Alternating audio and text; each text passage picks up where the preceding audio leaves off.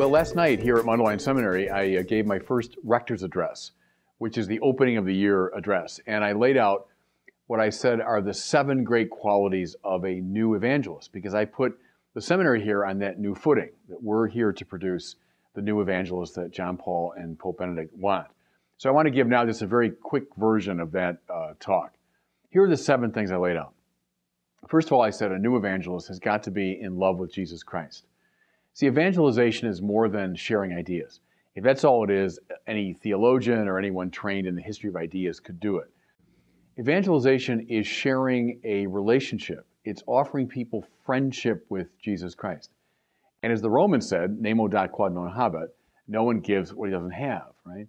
So if you don't have a relationship with Jesus Christ, you can't offer it. Therefore, the first step is that intimate friendship with the Lord, which is cultivated, I told the seminarians, by prayer, prayer, prayer. That's why prayer is so essential, especially the Eucharist. So there's the first quality. Second one, I said, a new evangelist has got to be filled with ardor. John Paul II said the new evangelization is new in ardor, first of all. Fire. Aristotle said that people finally only listen to an excited speaker. That's in his great Rhetoric. If you want to engage in persuasive speech, you've got to be on fire. So I told the seminarians, if you watch someone on TV advertising some goofy, weight loss project, and they have all kinds of ardor for it, we got to at least match that in our ardor for Jesus Christ. Furthermore, I told them that the key to it is the resurrection. The key to ardor is a keen sense of the resurrection. When you have that, you want to do what the first evangelist did, was grab the whole world by the lapels and tell them about it. So secondly, it's new ardor. Third quality of a new evangelist. They've got to know the story of Israel. Now, it might sound a little bit rarefied, but really it's not. The first evangelists, think of Paul, Peter, John, the rest of them, declared Jesus as the fulfillment of Israel.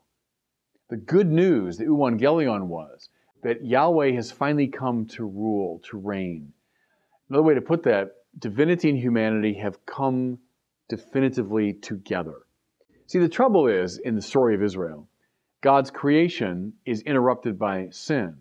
So God produces a rescue operation in the form of a people who are shaped according to his mind and heart. That's the story of Israel.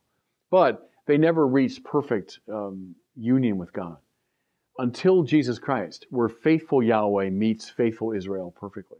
With that, we find salvation. And that's what the first evangelist announced. Think of St. Paul saying that Christ is the yes to all of God's promises. Well, that means you have to know what the promises are. You got to know about temple, about covenant, about prophecy, about law, because Jesus fulfills all of that, completes all of that. So the new evangelist has got to know the story of Israel.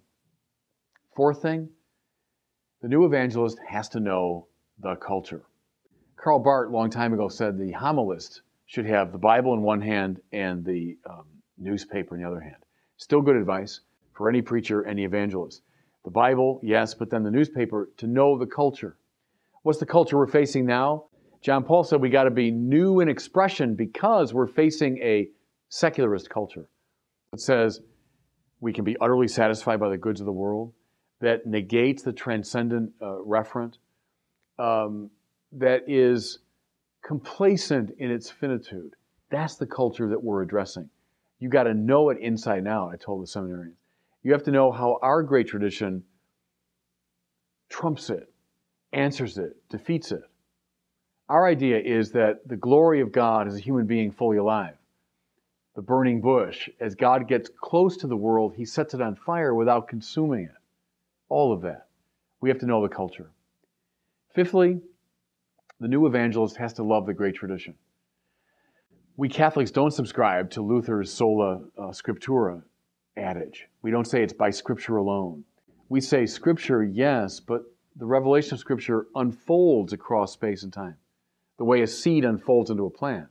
The way a river deepens and broadens over time.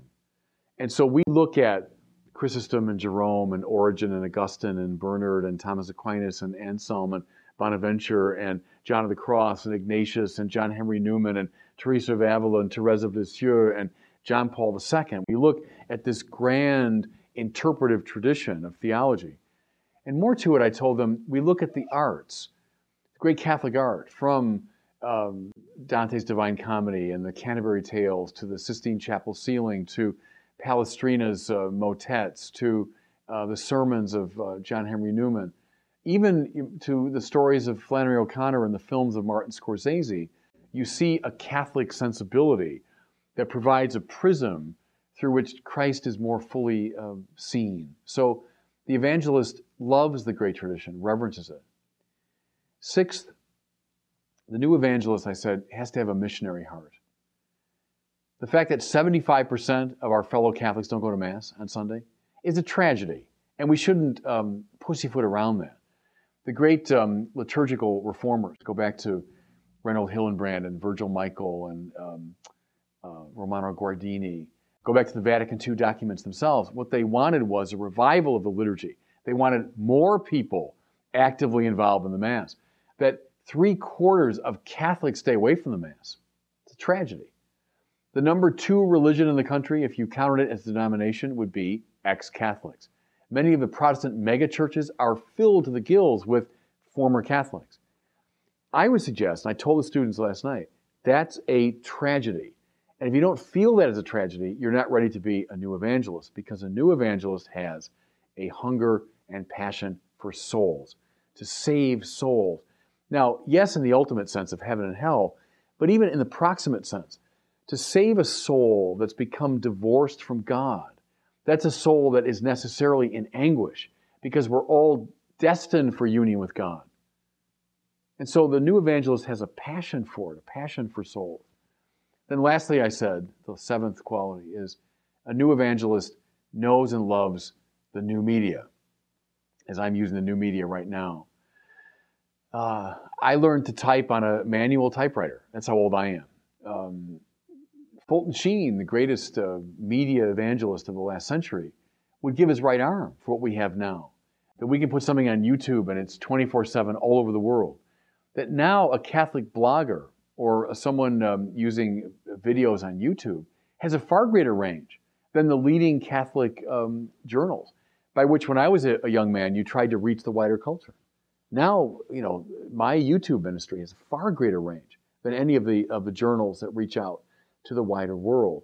What I told the students was, I had to learn all this, as I came of age, or learned it secondhand. I said, you've got it in your blood and in your fingers. You grew up with the new technology, so use it, learn it,